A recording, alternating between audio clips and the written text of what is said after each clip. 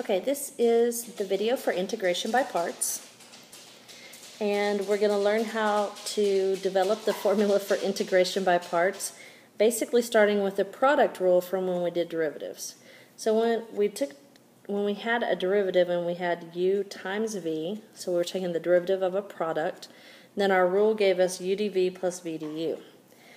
So using this rule, we're going to do some integrating and rearranging, and we're going to figure out a sort of product rule for how to integrate.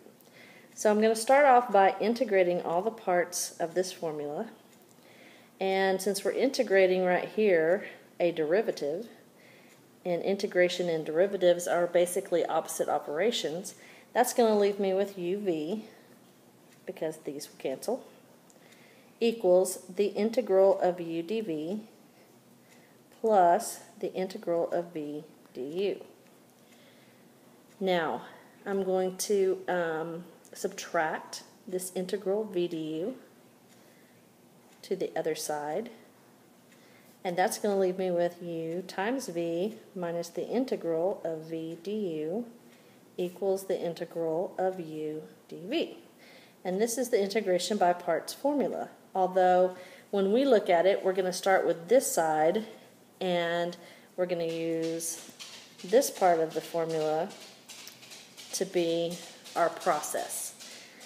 So what it's going to look like is we need to do the integral of u dv, which will give us u times v minus the integral of v du. Pardon my dog's toenails in the background. So if I'm trying to find the integral of u dv, then I have to look at this part here, and I have to decide what in this problem is going to be u and what in this problem is going to be dv. So I need some part of it to be u, and I need some part of it to be dv. So let's see. I'm going to let x be u, and I'm going to let sine x dx be dv. Now the dx is always going to go with the dv section. But the reason that I picked x for u is because since we know u, we're going to find its derivative, which is 1 dx. And since we know dv, we're going to find its integral. And when you integrate sine, you get negative cosine. Okay? So now that I have these four things, all I have to do is plug in. What's my u? What's my v? What's my v? What's my du? So here we go. Let's plug this in. So the integral of x sine x dx is going to be u, which is x, times v, which is negative cosine x, minus the integral of v, negative cosine x du, which is 1 dx. Okay? So we did uv minus v du. Notice that the dv is totally been left out now. So what does this do for us? Well, I have negative x cosine x, and if I bring this negative out, it's going to be plus, and I'm integrating cosine x dx, and that is something that we know how to integrate. Cosine becomes sine, and then I put a plus c on the end, and now I have an answer. What is the integral of x sine x dx? It is negative x cosine x plus sine x plus c.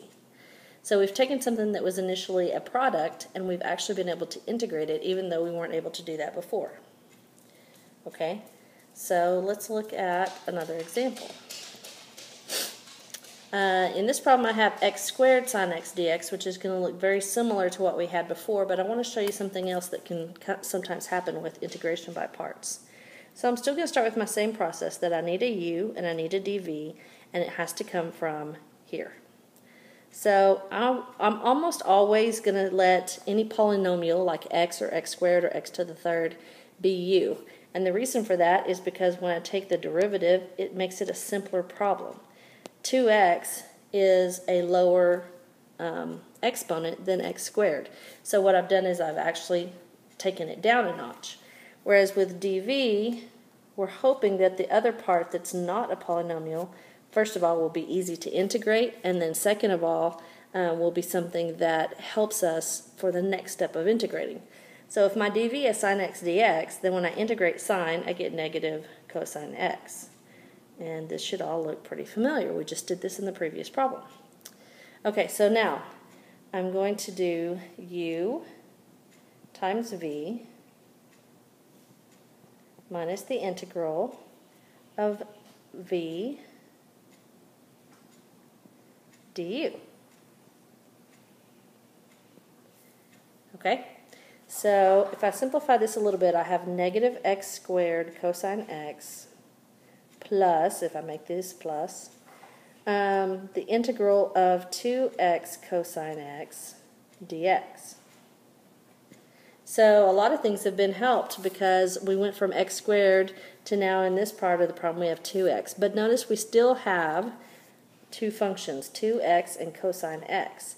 So it's still a product. So what does that mean? Well, you may be guessing it right now.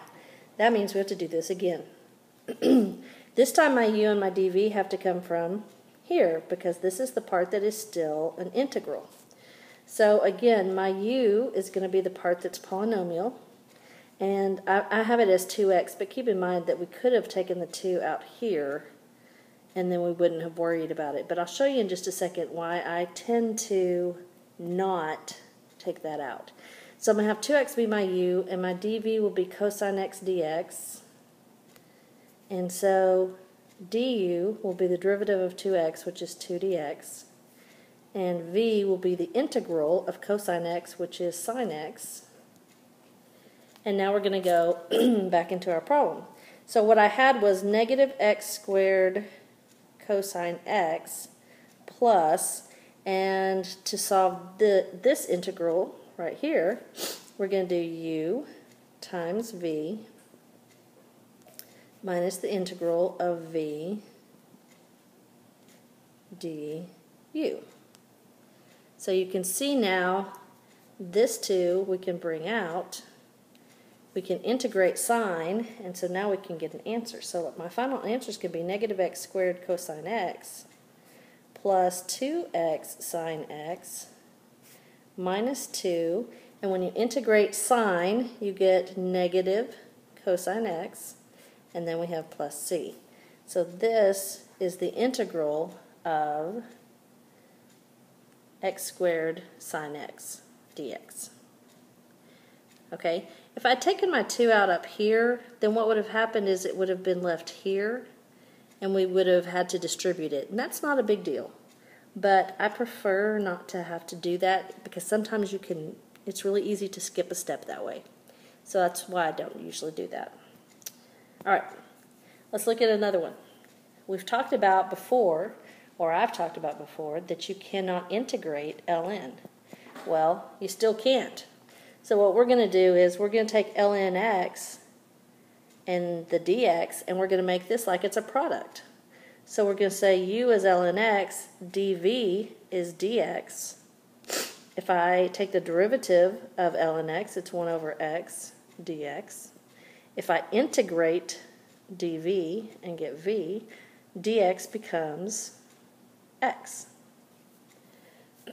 So if I got to plug this in, then the integral of ln x dx is u, which is ln x, times v, which is x, minus the integral of v, which is x, times du, which is 1 over x dx.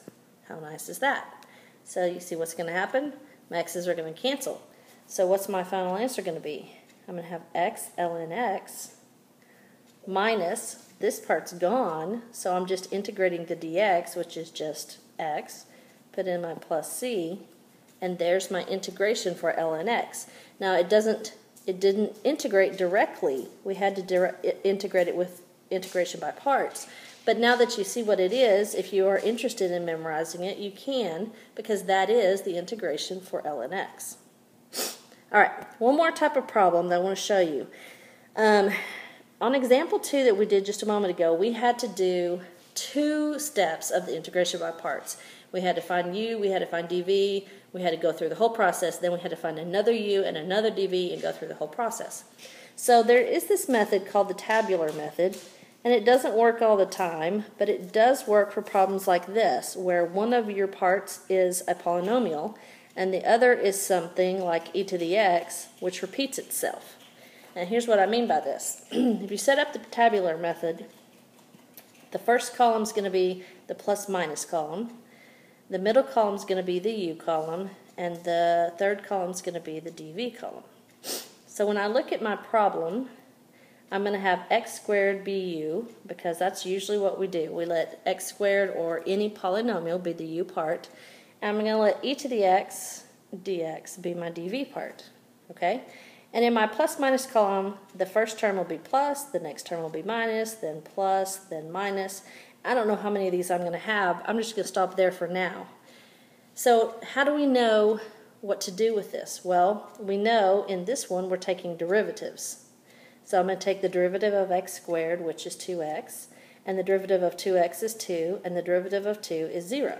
Once I get to this 0, then I know to stop. So then I'm going to come over to my dv column.